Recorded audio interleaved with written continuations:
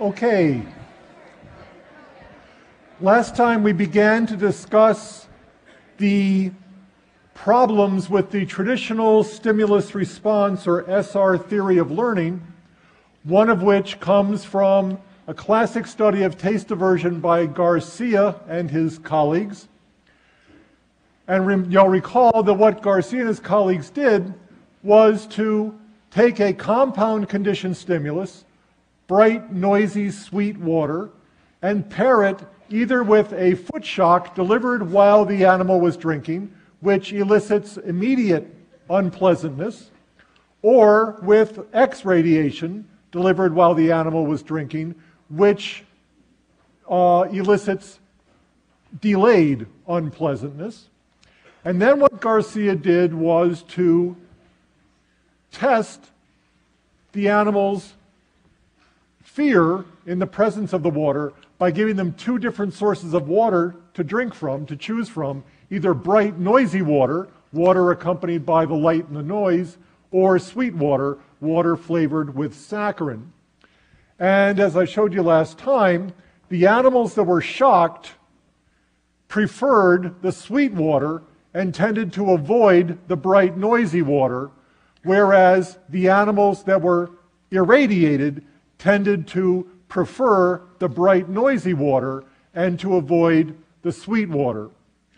What we have here is an interesting instance of the violation of the arbitrariness assumption, because all three of these elements have been paired equally well with the unconditioned stimuli, yet it turns out that it's easier for an animal to learn about the association between light and noise and shock than it is to learn about the association between taste and shock.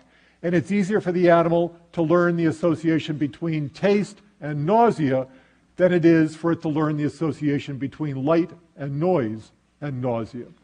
Now, last time I argued that this experiment violates the results of these experiments, first and foremost, violates the arbitrariness assumption of the stimulus response learning theory, because the arbitrariness assumption says you can take any conditioned stimulus and pair it with any unconditioned stimulus and get conditioning. It turns out not to be the case. It's much easier to condition fear of shock to, or avoidance of shock, to light and sound than it is to taste. It's much easier to condition aversion to X radiation or nausea to taste than to light and sound.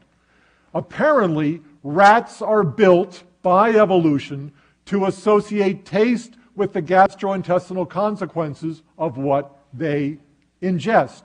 And they're built by virtue of evolution to associate the sights and sounds in their environment with things like pain. So not only do these results violate the arbitrariness assumption, they also violate the assumption of the empty organism, because they tell us that we have to know something about the organism's evolutionary history, how it is built as a biological creature to understand what it can learn and what it can't learn. And then I think I said in passing last time that this experiment also violated the assumption of association by contiguity.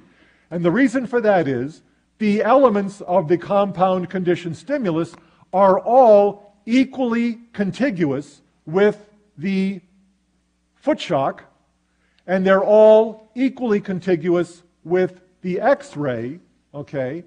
Yet, some of these stimuli get associated with these, some of these conditioned stimuli get associated with these different unconditioned stimuli and others don't.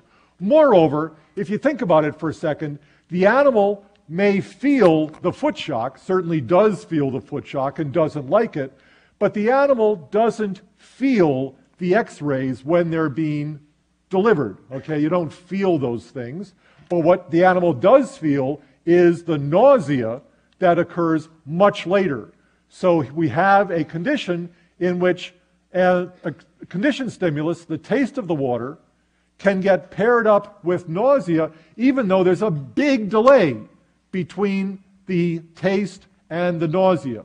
So this violates the assumption of association by contiguity as well, by showing that an association can be formed between events that are widely separated in time. What I want to do today is to pick up on this problem of association by contiguity and demonstrate in some other ways that it is not the right principle of association. Here, for example, is what's known as the standard paradigm for classical conditioning. This is a schematic diagram of essentially what Pavlov did, and for that matter, what everybody else does who studies classical conditioning. We have a conditioned stimulus, the bell, which is presented at roughly the same time as the food. Bell, food, bell, food, bell, food. And by virtue of the repeated pairing of the bell and the food, the animal comes to salivate to the bell in the same way as it salivates to the food.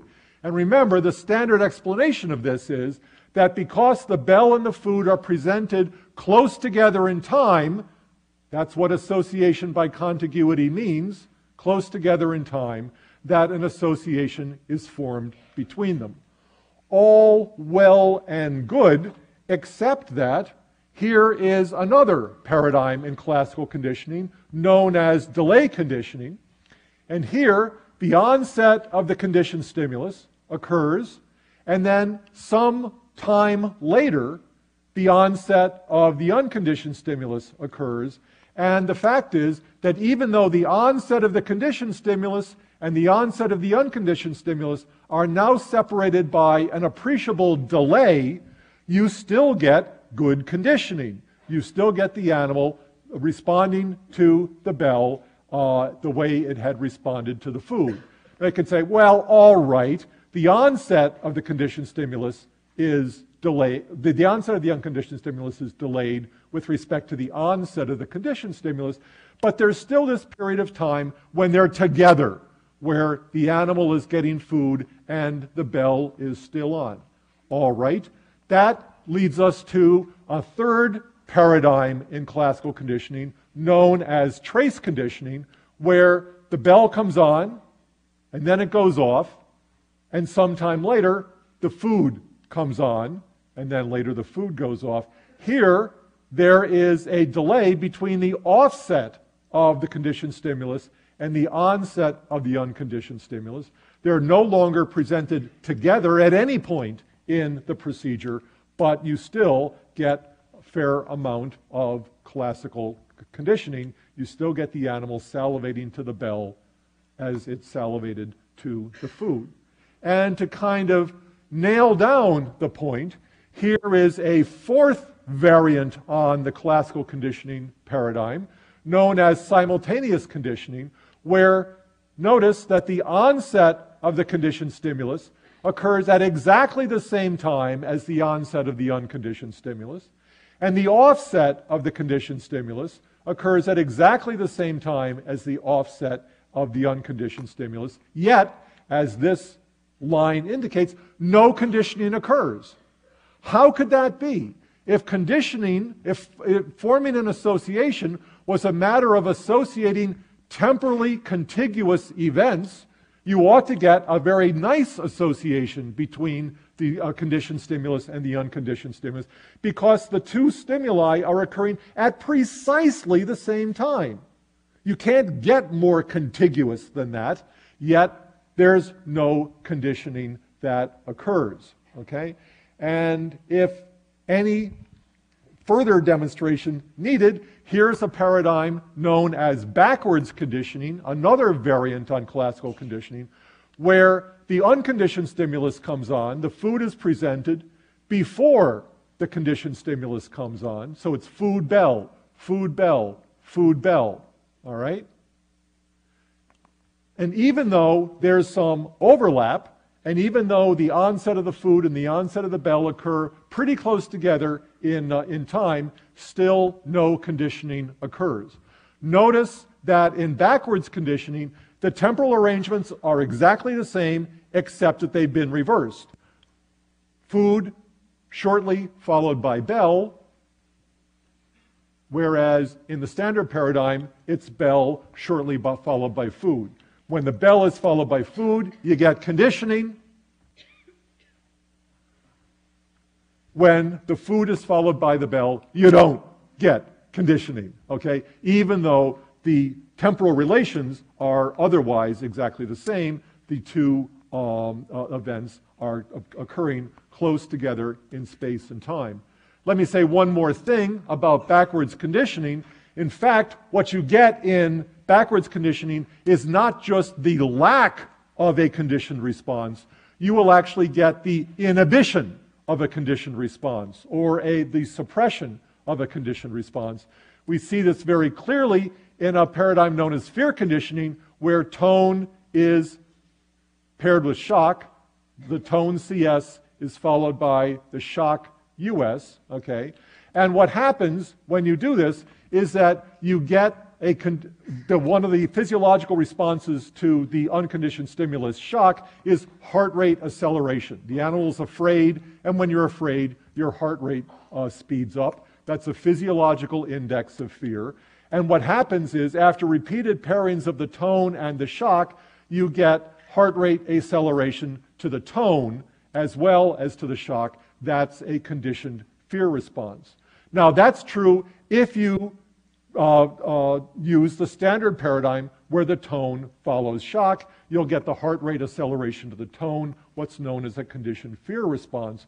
But if you make the arrangements the reverse, where the shock comes on and then the tone comes on, you don't get heart rate acceleration during the tone. In fact, you get its opposite. You get heart rate deceleration to the tone, okay, the suppression of a conditioned fear response. Why would that be? What? Hello? That's right. Exactly what's happening. In the standard paradigm, the tone communicates to the animal, you're going to get shocked. Okay? In the backward paradigm, the tone communicates to the animal that you're not being shocked anymore. You're not going to get shocked for a while. Okay? It's almost like a safety signal. So here, in backwards conditioning, you'll get the inhibition or the suppression of a normal conditioned response. So what these points illustrate is that associations are not formed according to a principle of contiguity. Instead, associations are formed by a principle of contingency. By contiguity, we mean that the conditioned stimulus and the unconditioned stimulus occur together in space and time, co-occur in space and time. By contingency, we mean that the conditioned stimulus predicts the unconditioned stimulus. In the standard paradigm for classical conditioning, where the CS and the US occur close together with the CS preceding the US by a short interval, the CS and the US are both contingent and contiguous. They occur close together in space and time, but more important, the conditioned stimulus predicts the onset of the unconditioned stimulus. In delay conditioning and in trace conditioning, we degrade the contiguity between the CS and the US. They're no longer appearing so close together in space and time, but it's still the case that the CS predicts the US. It's always the CS comes on first, and then the US comes on later. Where the CS and the US are contingent but not contiguous, you still get okay conditioning. Notice what happens in the simultaneous case. The CS and the US, they're contiguous with each other. They're appearing as close together in space and time as any two stimuli possibly could, but the contingency has now been degraded. When the bell comes on at the same time as the food, or the tone comes on at the same time as the shock, okay, the CS isn't predicting anything anymore, okay? And in backwards conditioning, where the US comes on and then later the CS comes on, what the CS is actually predicting is the absence of the unconditioned stimulus. So we get conditioning so long as the CS and the US are in a contingent relationship, regardless of the contiguity, even though, as long as the CS predicts the US, you're going to get conditioning. Okay, so what we're looking at here now is the importance of the information that's provided by the conditioned stimulus to the animal. When the unconditioned stimulus is contingent on the conditioned stimulus, then the conditioned stimulus is providing information to the animal about what's going to happen next. When the bell comes on, the bell tells the animal, you're going to get fed. When the tone comes on, the tone tells the animal, you're going to get shocked. But in the simultaneous case, what the tone tells the animal is, you're being shocked. And the animal already knows that. Okay? Doesn't need that information. He's got no use for that information. So conditioning occurs because and only if the conditioned stimulus provides information about the unconditioned stimulus. Where the conditioned stimulus is not informative about the unconditioned stimulus, the conditioning simply isn't going to occur at all. Okay, let's take a break for a second. Any questions about these various paradigms and what their implications are? Association by contiguity appears not to be the principle of association. Association by contingency is the principle. It's not whether the CS and the US occur close together in space and time that's important. What's important is that the CS predicts the US. Yes? Sure. In delay conditioning, where am I? Here, okay. In delay conditioning, the onset of the unconditioned stimulus is delayed by some interval, okay? Notice that this interval between onset of CS and onset of US is longer than in the standard case, okay? So there's a delay between the onset of the one and the onset of the other, okay? But notice that there's still some overlap. The conditioned stimulus is still on when the food comes on, okay? In trace conditioning, the conditioned stimulus is gone before the food comes on. It's called trace conditioning because it's as if you have to have a trace of the CS in memory for conditioning to occur. But it's that interval between the offset of the CS and the onset of the US that makes the difference between delay conditioning and trace conditioning. Is that okay? Okay. Anything else about this? Yes?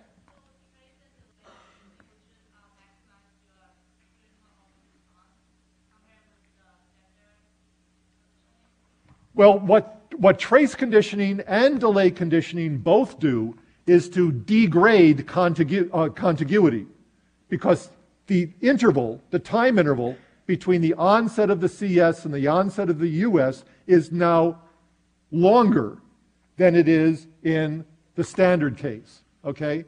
But in all three of these cases, the onset of the CS still is a perfect predictor of the US. And that's what's important. No. If there is, that's because of a slip of my hand. There isn't more response. These are supposed to be identical. Well, there's only more response. There's only more response because the CS is on longer. Okay. So that's all. If you look at it just in terms of probability of response, it's the same. One more question. Can you explain why the CS and US are contingent or not? Okay. No, in the standard pairing, the CS and the US are both contiguous and contingent. They occur close together in time, and the CS predicts the US. In delay conditioning, the contiguity is degraded. They no longer occur so close together in space and time, but the CS is still a predictor of the US. In trace conditioning, they also are not so contiguous any longer. They don't occur so close together in space and time, but the CS still predicts the US. In simultaneous conditioning, they're perfectly contiguous. The onsets and the offsets are exactly at the same time, but the CS no longer predicts the US. No conditioning occurs. And then finally, in backwards conditioning, again, the interval between onset and offset is supposed to be the same here as in the standard case. It's just that it's backwards now. So in some sense, they're as contiguous as they are in the standard case, but the CS no longer predicts the US. What the CS predicts is the offset of the US. Okay? Now, let's add a variant on this just to try to make it even clearer. Let's look at another famous experiment in the conditioning literature by Leon Kamen on what's known as the blocking effect. In Kamen's experiment, he used a compound stimulus of noise and light. The onset of the noise, the onset of the light, exactly the same time. Onset, offset of the noise, offset of the light, exactly at the same time. And then this compound conditioned stimulus is paired with the unconditioned stimulus. So what happens here, of course, is the animal's going to acquire a conditioned fear response. The animal's going to acquire a conditioned response to this compound stimulus. But what Kamen did was to decide to test the elements of the compound's conditioned stimulus separately. So what he did here was to condition the animal to be afraid in the presence of the compound stimulus, noise, and light, and then just test the animal's response to the light alone. And what Kamen discovered was that the animal gives a good, solid fear response to the elements. That's true for the noise as well. So even though the animal's been conditioned to a compound conditioned stimulus, it shows a conditioned fear response to each of the elements. But now what Kamen did was something a little tricky. He breaks this up a little bit. In the first phase of the experiment, he conditions the animal to noise paired with shock. Noise, shock, noise, shock, noise, shock for several trials. Then what Kamen did was to introduce the light as a compound conditioned stimulus. So now it's noise and light, shock. Noise and light, shock. Noise and light, shock. And then what Kamen did was to test the animal's conditioned fear response to the light, and he saw that there was no conditioned fear response to the light. Contrast the absence of the conditioned fear response when the animal's first conditioned to the noise and then to the noise and light compound, the animal doesn't respond to the light. Compared to the first version of the experiment, where the animal's conditioned to light and noise right from the get-go, and then shows a strong conditioned response to the light. What seems to be happening here, this is a depiction of Kamen's actual results, where animals are conditioned to the noise alone, and then you test the response to the light. If they're conditioned to the noise alone, they don't show any fear to the light. If they're conditioned to the compound alone, they show a fear response to the light. But if they're conditioned first to the noise and then to the compound, they show no more fear of the light than if they had never been exposed to the light at all. This is known as the blocking effect. Conditioning an animal to the noise blocks the acquisition of conditioned fear to the compound. And what that tells us is that there's something very important going on. It's not just association by contingency that's important here, but that conditioning apparently only occurs when the unconditioned stimulus surprises the organism. Conditioning only occurs when the unconditioned stimulus surprises the organism. When the organism is surprised by something new that's happening in its environment, hey, I'm getting shocked now, what the animal does is to search the environment for a predictor of this event. So, okay, I'm getting shocked now. I'm going to try to figure out when this can happen so I can grit my little rat teeth or whatever it is that the animal is going to do. Okay? And then what happens is that when the animal finds a predictor of the unconditioned stimulus, it focuses its attention on that and ignores other events that are irrelevant and ignores other events that are redundant with what it already knows. So to go back here for a minute, here noise is paired with shock. Shock is the surprising event. Noise is a reliable predictor of that event. The animal figures that out during phase 1. In phase 2, noise and light are paired together with shock, but the animal's already got a perfectly good predictor of the shock. He knows when the noise comes on, he's going to get shocked. So the animal ignores the light, so that when you test the animal's response to the light alone, it hasn't acquired any kind of fear. Conditioning occurs when the unconditioned stimulus surprises the organism. Conditioning occurs when there's an event in the environment that can serve as a reliable predictor. When an animal has a reliable predictor of this previously surprising event, it focuses on it, ignores everything else, so that no matter how many times the light is paired with the shock in this circumstance, the animal won't show any fear to it. Will never acquire any fear to that shock because it says, I already know about this. Okay? I already know about this by virtue of the light. So that just goes to show that what's happening here is that in classical conditioning, it's not just that environmental events acquire the power to evoke reflexes, which is what I said at the end of last Wednesday's lecture, okay? That's not just what's going on here.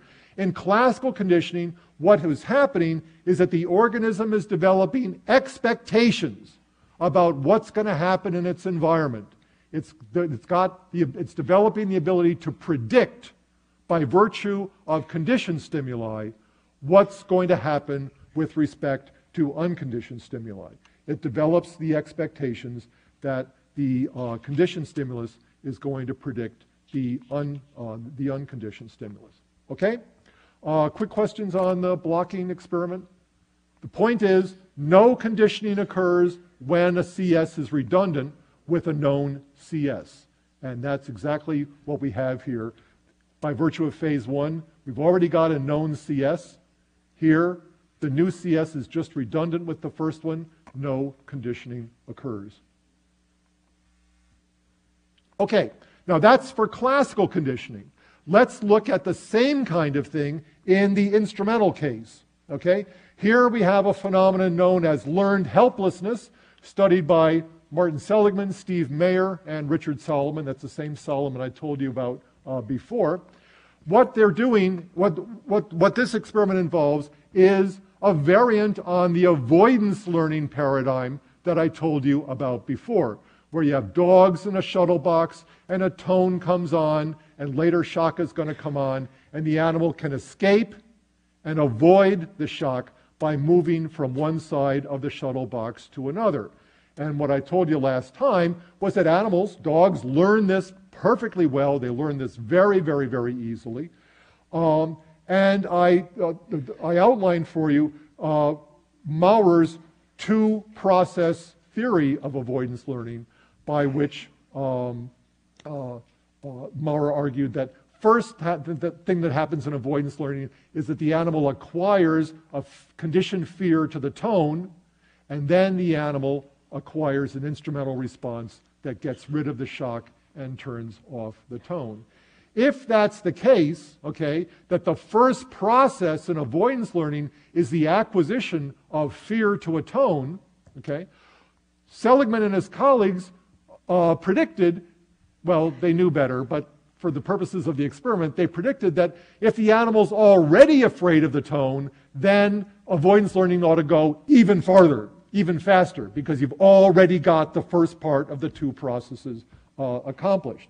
So what they did was they took the dogs and they put them in a Pavlovian harness, standard Pavlovian conditioning procedure, and then just presented the animals with tone followed by foot shock, tone, foot shock, tone, foot shock, tone, foot shock, in the same way that Pavlov paired the bell with food, bell with food, bell with food.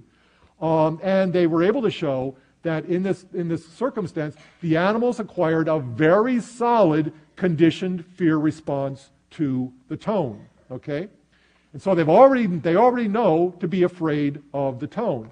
Then they put the animals in the shuttle box where the tone came on, followed by shock, and the animal could escape or avoid the shock by moving back and forth from one side of the shuttle box to another. And what they discovered was that in contrast to the predictions of the of Maurer's two-process theory of avoidance learning, the animals who were treated in this particular way did not acquire the avoidance response. Okay, they failed, or at least avoidance learning was very retarded on the part of these animals. Okay, so here we have one of their experiments, avoidance learning in the shuttle box. These animals were treated, some animals were treated with unsignaled, inescapable shock, where just a shock came on. They have no kind of predictions at all, okay? And then some animals got a signaled shock, and here are the results of the experiment. Control animals that didn't get any treatment at all, okay, they make the avoidance response really fast. Here are the animals that got the inescapable shock, the pre-shock treatment, and you can see that there are lots of escape failures, and when the animals did make an escape, they took a long time doing it. This is the phenomenon of learned helplessness. Preconditioning to the conditioned stimulus actually retards acquisition of an avoidance response. Here is another example, another version of this, where the animals are, these are control animals that don't get any kind of pre-treatment, okay? Here we have animals that are actually allowed to escape when the shock comes on. And then these are animals that are yoked to these animals. They get the same amount of shock, but they're not allowed to escape. They just get the shock delivered to them. Then everybody's put in an avoidance learning situation, and what you can see is that there are lots of escape failures. When there's an escape, there's a very long latency. It's another variant on learned helplessness. So what happens here is that you've got an illustration not of the role of predictability so much as the role of controllability. When the animal is in the Pavlovian harness and he's being subjected to standard Pavlovian fear conditioning, tone followed by shock, tone followed by shock, tone followed by shock. What's the animal learning? The first thing the animal's learning is he's learning to predict the shock, okay? Tone is followed by shock. But what else is he learning? Right. Tone is followed by shock, and there's nothing I can do about it. Okay?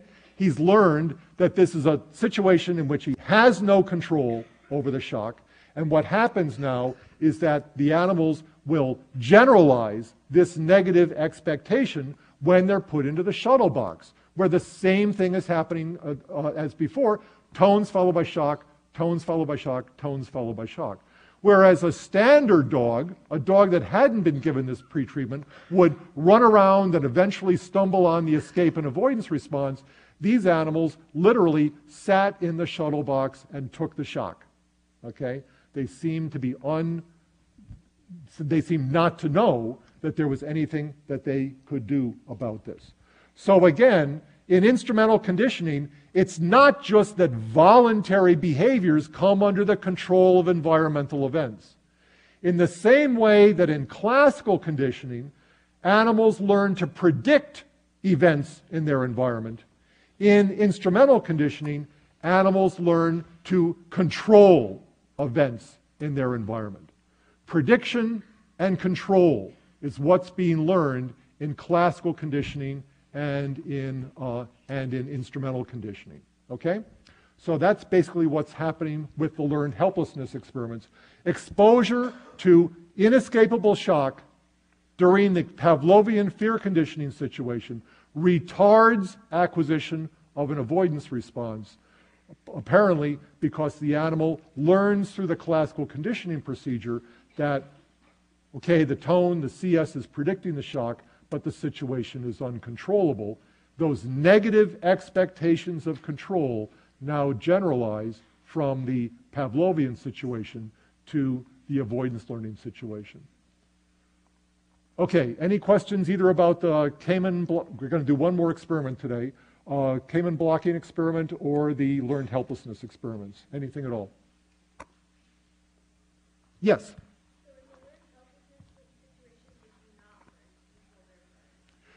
In the learned helplessness situation, they learn that their environment isn't controllable. Remember when we talked about the differences between classical and instrumental conditioning? And one of the differences is that in classical conditioning, reinforcement is independent of the animal's behavior. Okay? Smell followed by food, tone followed by shock, no matter what the animal does. Whereas in instrumental conditioning, reinforcement depends critically on the animal's behavior.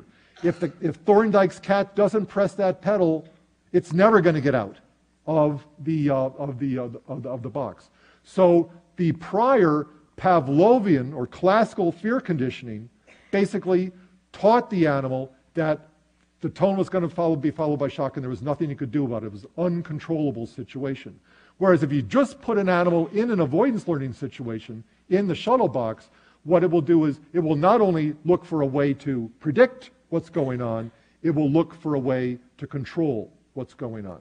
Okay? These animals had already learned, the helpless animals had already learned that they couldn't control anything in their environment. Tone was going to be followed by shock no matter what they did. Was that okay? Okay. Anything else about helplessness or the blocking experiment? Yes?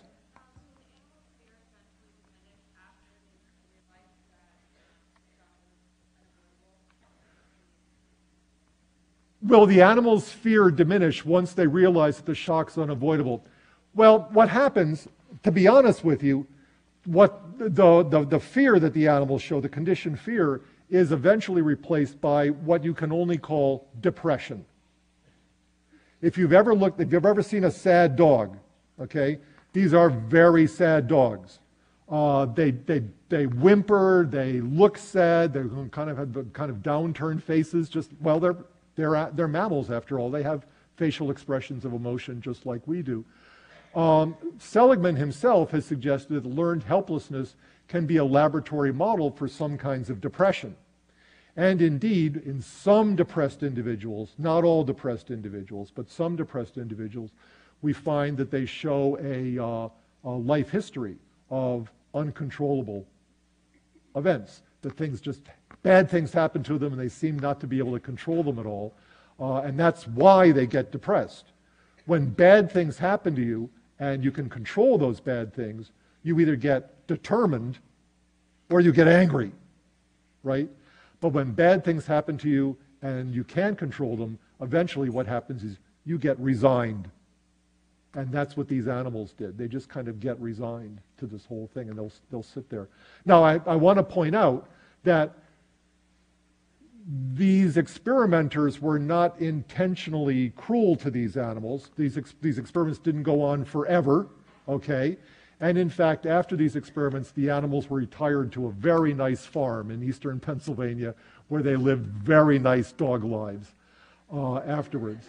But for the purposes of the experiment, this was not a good thing to do. Fortunately, Seligman and his colleagues did the experiments right the first time. They had all the controls in place right from the get-go, so nobody had to repeat their experiment with a new batch of dogs to clean it up. Again, Seligman is quite clear that if you're going to do these kinds of experiments, you have an ethical obligation to do them right the first time so that nobody has to do it again. Question? Is the depression irreversible, even though you went to the medical? Is the depression irreversible? The depression is irreversible unless you take some active steps. What Seligman and his colleagues ended up doing was taking these helpless dogs in the shuttle box, grabbing them by the harness, and actually dragging them from one end of the shuttle box to the other. And eventually the dogs got the message. Okay?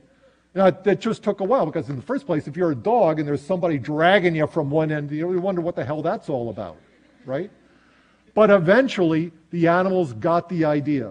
Okay, it just took them a really, really, really long time, but eventually they recovered because they learned that they could control the environment after all. But in the standard helplessness situation, the animals just don't take any opportunity to learn. They have to be shown that the circumstances are quite different. And just to make the connection to depression again, there's an important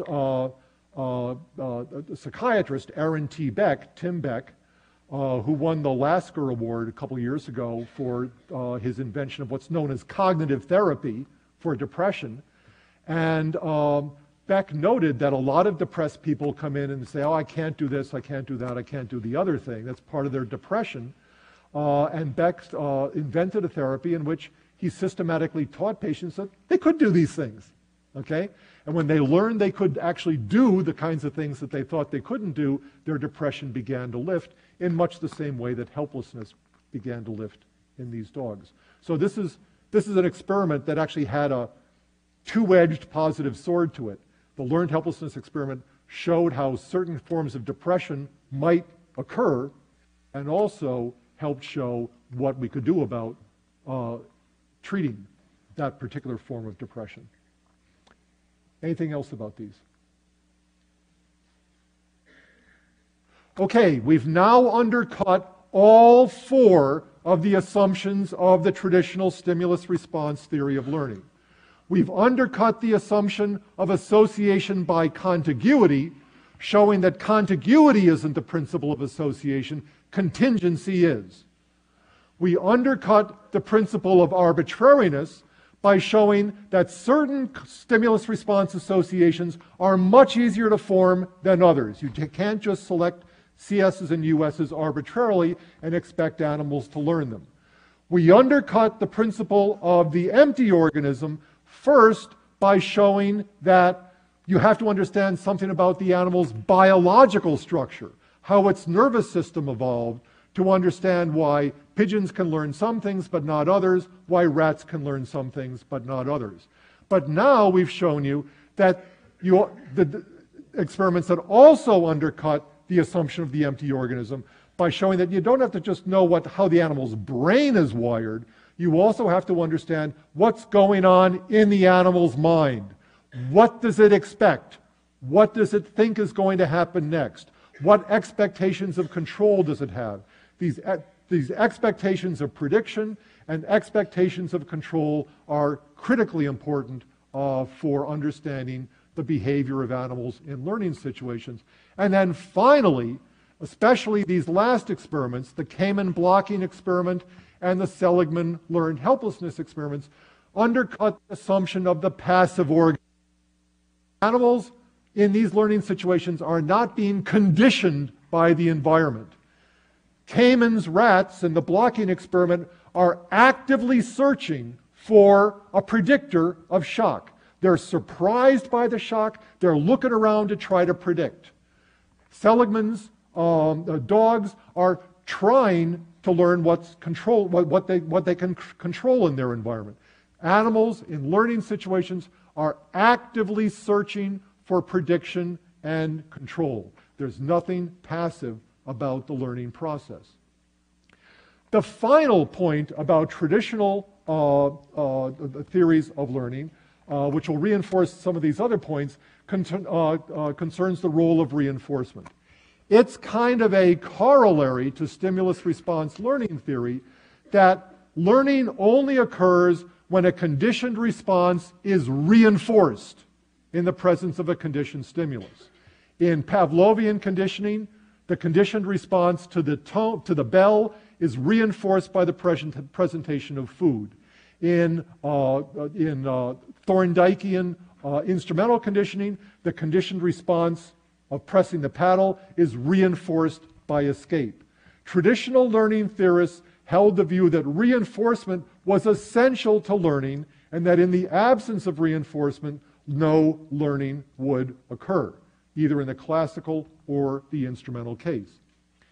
Enter Edward C. Tolman, psychologist at the University of California, Berkeley, after whom Tolman Hall is named, with a very simple experiment in maze running in rats. I'm sorry for the quality of this. I'll try to get a better view of it. I thought I had done this. This is actually a picture of Tolman's maze Here's a kind of schematic diagram of it. In this experiment, standard maze learning experiment involves putting a rat in a start box, putting a piece of food, a piece of cheese or something, in a goal box, and the animal will learn to navigate the maze to get from the start box to the goal box. And the traditional view of this learning is that the animal's learning of its way through the maze is reinforced by the food that it finds in the goal box. Okay? Without that reinforcement, the argument went, no learning would occur. So what Tolman did was a very simple experiment in which he had one group of rats that was put in the goal box and reinforced for finding their way to put in the start box, reinforced for finding their way to the goal box in the usual way with food. Another group of animals was just allowed to run around in the maze. They never found any food in the goal box. They were just put in the maze, and they were allowed to explore it. And then there was a group that was put in the maze for a while, allowed to explore the maze for some trials, and then all of a sudden, reward was introduced in the goal box. Here are Tolman's results. We've got animals being tested over a period of 16 days. Here's a group that never got any food reward. And you notice that they don't learn very much, okay? There's no real change in the amount of time it takes them to get from the start box to the goal box. Here is another group, this group, that is regularly rewarded for food right from the start. And you see that they gradually, progressively learned their way to the goal box. This is a standard instrumental conditioning kind of outcome. But look at what happens with this group that received no reward for the first 10 days of the experiment. And then on day 11, suddenly, when they got to a particular place in the maze, they found a food reward. What happens here is that for the first 10 days, these animals behave just like animals that aren't getting any food reward. Well, that's not surprising. They're not getting any food reward, okay? But now, on day 11, their behavior changes precipitously. Once they discover that there's food in the box, they now begin to behave like animals that were regularly rewarded. These animals apparently learned over the first 10 days how to navigate around the maze. But they had no particular reason, if you will, to get quickly from the start box to the goal box. On day 11, they suddenly found out, hey, there's a reason for me to get from point A to point B. Okay, I get a piece of cheese. And now they start running really fast. It becomes clear from this experiment that over the first 10 days, the animals had learned a lot about the maze, even in the absence of reward. But they only put this learning to use when there was a reason. They only put this learning to use when they could use the learning to find their way quickly to food. This is a phenomenon known as latent learning, and Tolman argued that learning occurs in the absence of reward. What reward does is get the animal to act on what it's learned, get the animal to behave in accordance with what it's learned. So finally, we can say that with the latent learning experiments, it makes it very clear what it is that's being learned in learning. In classical and instrumental conditioning, all these various variants on these experiments, the animals are not simply acquiring associations between stimuli and responses. Rather, what these animals are doing is acquiring expectations. In the classical case, expectations about the outcomes of events. Tone's going to be followed by food. In the instrumental case, expectations about the outcomes of their own behavior. Pressing a paddle is going to be followed by escape. Predictability and controllability. What's happening here is that animals are not just changing their behavior in result of experience, which is our traditional definition of learning. These animals are acquiring knowledge about their world, knowledge about what's going to happen, knowledge about what's going to control what, knowledge that enables them to predict and control the world about them. We'll say more about how organisms acquire knowledge next week when we talk about sensation and perception. Thank you very much. Have a good weekend.